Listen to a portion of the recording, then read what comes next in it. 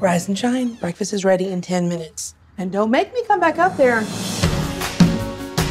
This is our town. It's a close-knit community, the kind of place where everyone knows everyone. Hi, Miss J. Hey, how are you girls? And we're always there for each other. Nice sermon, Pastor. What do you guys have on for the rest of the day? Well, John has a basketball game. Yeah, I've seen this guy hoop it up around here. This kid is so lit.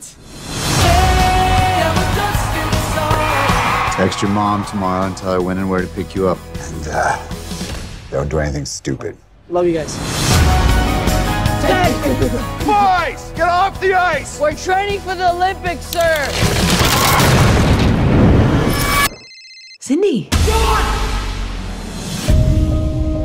He's been underwater for more than 15 minutes. It's gonna be a recovery, not a rescue. I got something. We got him! We've done everything medically possible. There's nothing more we can do. No. Please, God, send your Holy Spirit to save my son.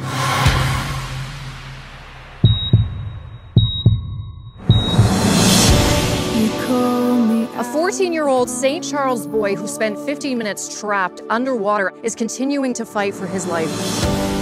I don't believe John will survive the night. You don't know my son. He is a fighter. So I need you to be the best for John, and you just let God do the rest.